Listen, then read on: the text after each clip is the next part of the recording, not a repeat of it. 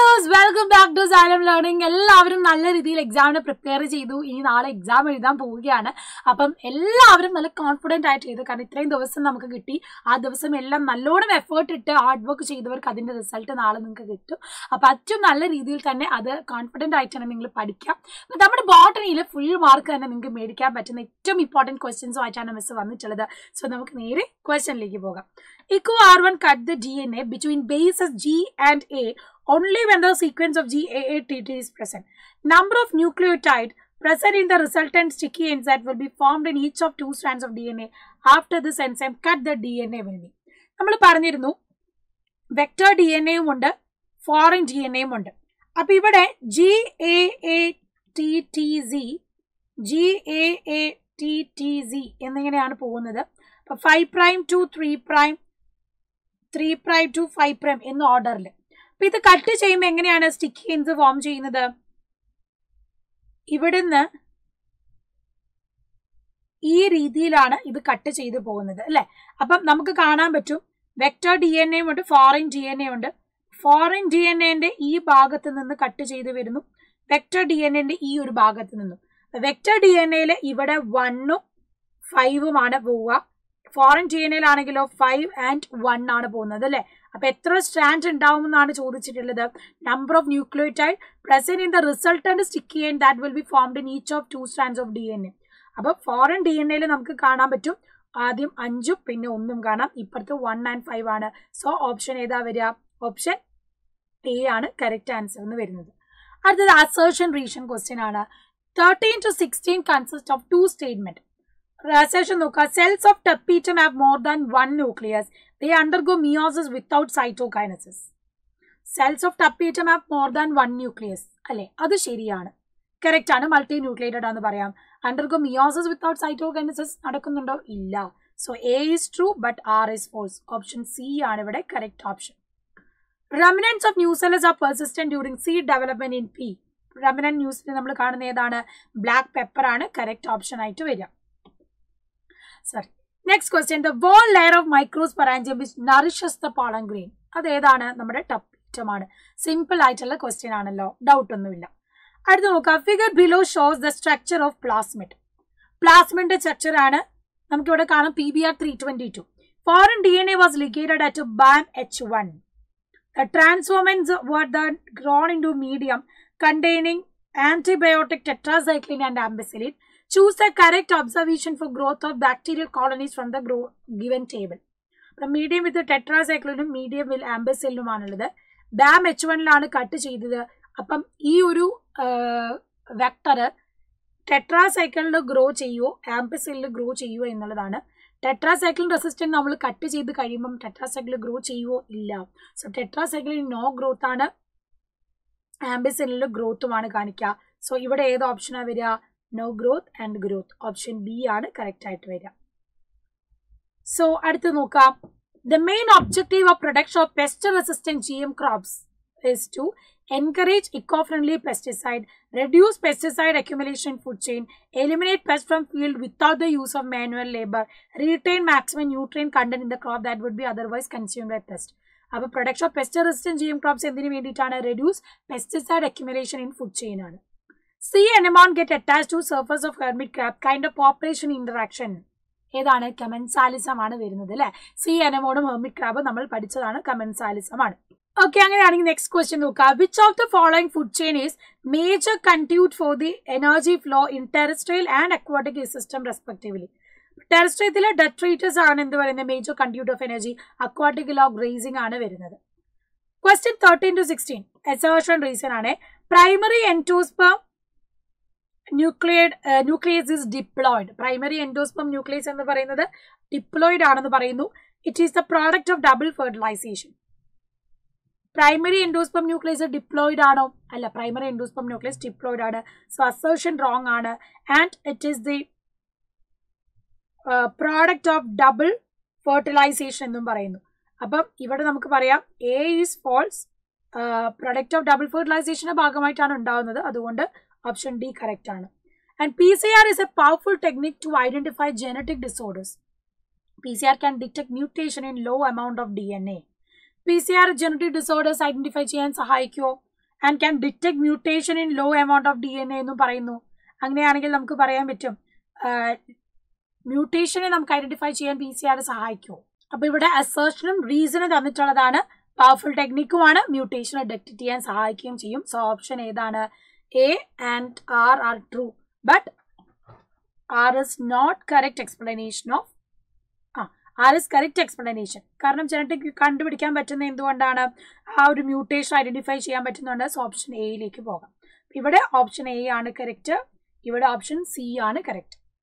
Identify activity of endonuclease and എക്സോന്യൂക്ലിയസ് in the given image. Endonuclease എന്ന് പറഞ്ഞാൽ എന്താ സംഭവിക്കുന്നത്? ഇൻ ബിറ്റ്വീൻ DNA സ്പെസിഫിക് സൈറ്റിൽ പോയി കട്ട് ചെയ്യുന്നതാണ്. അപ്പൊ ഇവിടെ എന്താ നോക്കുക? സ്പെസിഫിക് സൈറ്റിൽ പോയി കട്ട് ചെയ്യുന്നത്. എക്സോന്യൂക്ലിയസ് എന്ന് പറഞ്ഞാലോ ടെർമിനൽ എൻഡിൽ പോയിട്ട് കട്ട് ചെയ്യുന്നതുമാണ്. സോ ഇവിടെ നമുക്ക് എക്സോന്യൂക്ലിയസ് കാണാം, എൻഡോന്യൂക്ലിയസ് കാണാം. ഇവിടെയോ എൻഡോന്യൂക്ലിയസ് ഇൻ ബിറ്റ്വീനിൽ നമുക്ക് കാണാം.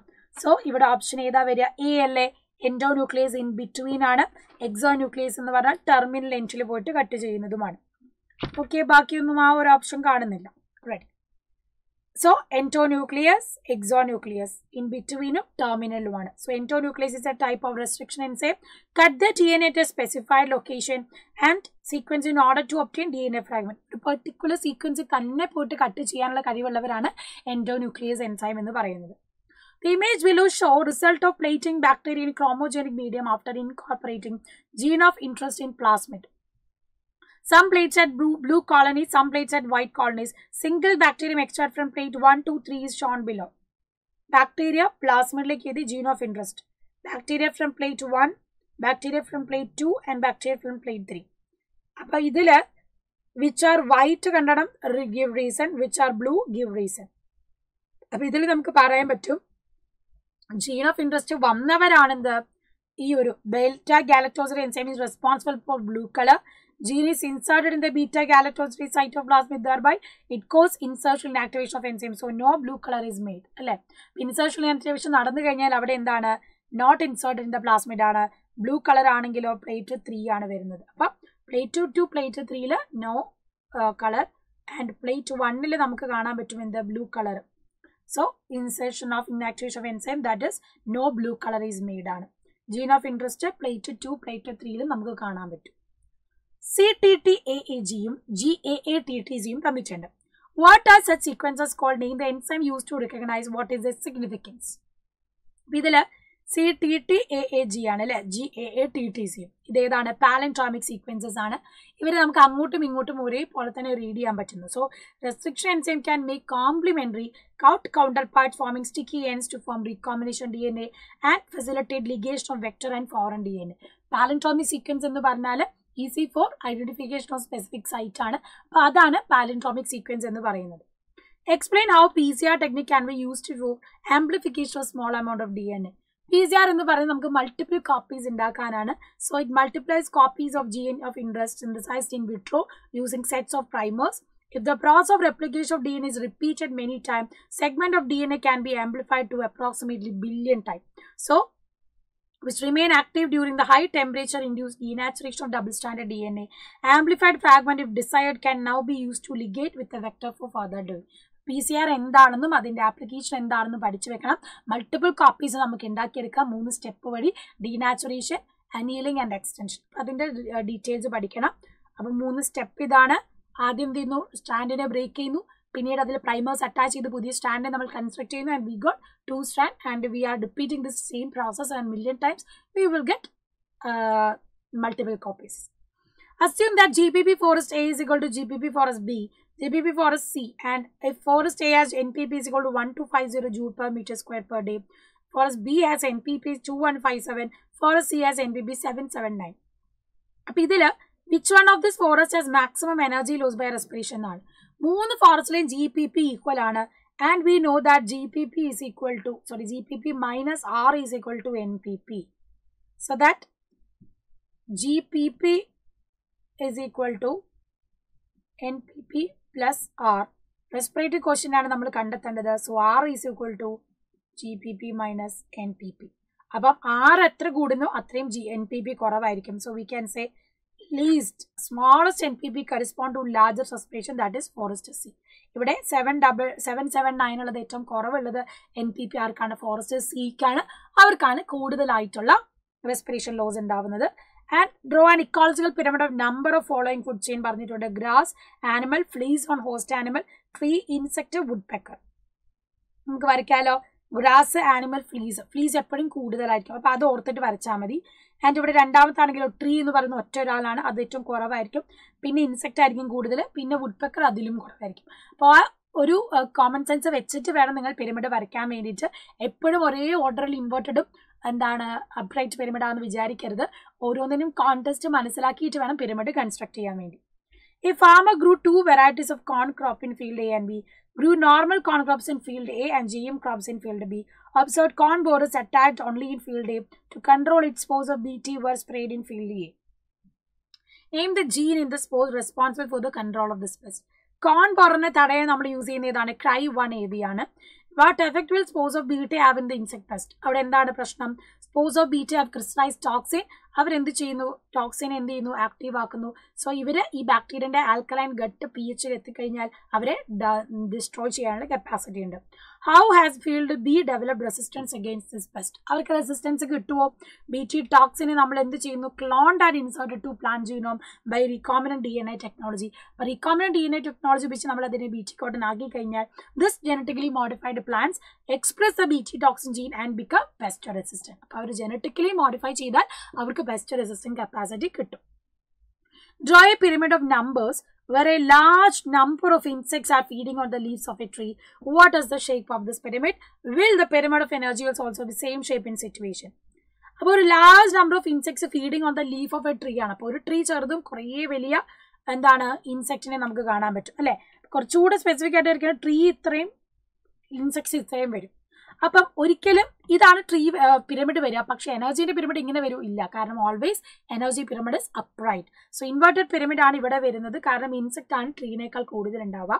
Pyramid of energy is always upright, cannot be inverted because some energy is constantly lost at heat at each topic level.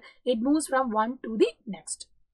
At the diagram given below depict different species of warbler feeding on different regions of spruce tree. ഇവിടെ നമുക്ക് കാണാൻ പറ്റും വാർബ്ലേഴ്സിനെയാണ് തന്നിട്ടുള്ളത്. Breast warbler ഉണ്ട്, Cape may warbler ഉണ്ട്. Tip of branches ആണ് ഇവരെ feed ചെയ്യുന്നത്. ഇവരോ ലോവർ പാർട്ട് ഓഫ് ട്രീ ആണ്. So what does Gauss's exclusive principle state? Does it apply in the case above Sean എന്നാണ്. അപ്പം ഇവിടെ ആദ്യം പറയുന്ന വാബ്ലേഴ്സിന്റെ കേസ് എന്ന് പറഞ്ഞാൽ എന്താണ്? നമ്മൾ റിസോഴ്സ് പാർട്ടീഷനിങ് ആണ് കാണുന്നത് അല്ലേ. They are able to coexist by mechanism of resource partitioning. To species compete four same resource. They could avoid competition by choosing different ഫോറേജിങ് pattern. അവരുടെ ഫീഡിങ് ബിഹേവിയർ മാറ്റി, അവർ കഴിക്കുന്ന പാറ്റേൺ മാറ്റി കഴിഞ്ഞിട്ട് അവരെന്ത് ചെയ്തു? അവർ ഒന്നിച്ച് കോഎക്സിസ്റ്റ് ചെയ്യാൻ തുടങ്ങി. എന്നാൽ ഗോസസ് എക്സ്ക്ലൂസീവ് പ്രിൻസിപ്പിൾ പറയുന്നത് എന്താണ്? രണ്ടുപേര് തമ്മിൽ കോമ്പറ്റീഷൻ നടത്തും. അവിടെ സുപ്പീരിയർ വൺ സസ്റ്റെയിൻ ചെയ്യും, ഇൻഫീരിയർ അവിടെ നിന്ന് എലിമിനേറ്റ് ആവുകയെന്നാണ്. സോ ഇത് നമുക്ക് എവിടെ കേസ് ചെയ്യാൻ പറ്റത്തില്ല? ഇൻഫീരിയർ വൺ എലിമിനേറ്റ് ചെയ്യുന്നതാണ്. And കോമ്പറ്റീറ്റീവ്ലി inferior one eliminate eventually. അതുകൊണ്ട് ഈ ഒരു പ്രിൻസിപ്പിൾ നമുക്കിവിടെ ഇൻക്ലൂഡ് ചെയ്യാൻ പറ്റത്തില്ല. അത് ഒന്ന് മാത്രമേ അവിടെ ജീവിക്കുള്ളൂ, മറ്റേത് എലിമിനേറ്റ് ആവുന്നതാണ്. പക്ഷേ റിസോഴ്സ് പാർട്ടീഷനിങ്ങിൽ രണ്ടും കോമ്പറ്റീഷനെ അവോയ്ഡ് ചെയ്ത് സസ്റ്റെയിൻ ചെയ്ത് പോവുകയാണ്. Observe the graph given below. Case study based question ആണ്. The graph represents the interspecific interaction between two species of Paramecia competing for same resource in culture medium. Paramecia caudatum and Paramecia aurelia were grown in separate culture as well in mixed culture. It was found that each species grew in number according to logistic equation. അപ്പോൾ paramecium ഒറീലിയും ഉണ്ട്, paramecium കോഡേറ്റവും ഉണ്ട്. രണ്ടാളും ഒന്നിച്ച് നല്ല രീതിയിൽ വളരുകയാണ്. Which species is കോമ്പറ്റേറ്റീവ്ലി superior എന്നാണ്. ഒന്നിച്ച് വളർത്തിയപ്പോൾ എലോൺ വളർത്തിയപ്പോൾ കണ്ട നല്ല വളർച്ച. മിക്സഡ് കൾച്ചറിൽ കാണാൻ പറ്റുന്നുണ്ടല്ലോ. അപ്പോൾ കോഡേറ്റം കാണാം, ഒറീലിയം കാണാം. ഒറീലിയാണ് കുറച്ചുകൂടെ മേലേക്ക് വളരുന്നത് അല്ലേ. അതുകൊണ്ട് നമുക്ക് എന്ത് പറയാം? Aurelia species is കോമ്പറ്റേറ്റീവ്ലി superior according to goes law. And കോഡേറ്റം shows more individual in same volume of culture. 100 paramecium Aurelia in 6 days where 60 paramecium കോഡേറ്റം 8 days. ഒറ്റയ്ക്ക് വരുമ്പോൾ ഇവർ നല്ലോണം വളരുന്നുണ്ട്. പക്ഷേ mixed ആക്കിയപ്പോൾ ഒറീലിയാണ് more superior. State the underlying principle of above result. ആരാണ്? Gauss's principle ആണ് അല്ലെ. Competitive exclusion principle. Two closely related species competing for same resource cannot coexist indefinitely and competitively inferior one will be eliminated. അതാണ് goes പറഞ്ഞത്. And explain mechanism in which two or more species competing which can coexist. മറ്റൊരു principle പറയുന്നത് കോമ്പറ്റീഷനെ avoid ചെയ്ത് അവർക്ക് coexist ചെയ്യാൻ പറ്റുന്നതാണ്. ആ principle ഏതാണെന്നാണ്? That is resource partitioning we have seen in വാബ്ലസ്. ഇവിടെ എന്താ ചെയ്യുന്നത്? അവര് ഫീഡിംഗ് ഓർ ഫോറേജിങ് പാറ്റേൺ അവർ മാറ്റി and avoid competition coexist due to behavioural differences in there ഫോറേജിങ് activity. അപ്പോൾ ഇതുപോലത്തെ ക്വസ്റ്റ്യൻസും വരും, കമ്പാരിസൺ വരാം, ഐഡന്റിഫിക്കേഷൻ വരാം. സോ നന്നായിട്ട് ക്വസ്റ്റ്യൻ വായിച്ചിട്ട് തന്നെ എന്ത് ചെയ്യുക, ആൻസർ ചെയ്യാൻ ശ്രദ്ധിക്കുക. അപ്പോൾ അത് മറന്നു പോകരുത്. So thank you, by.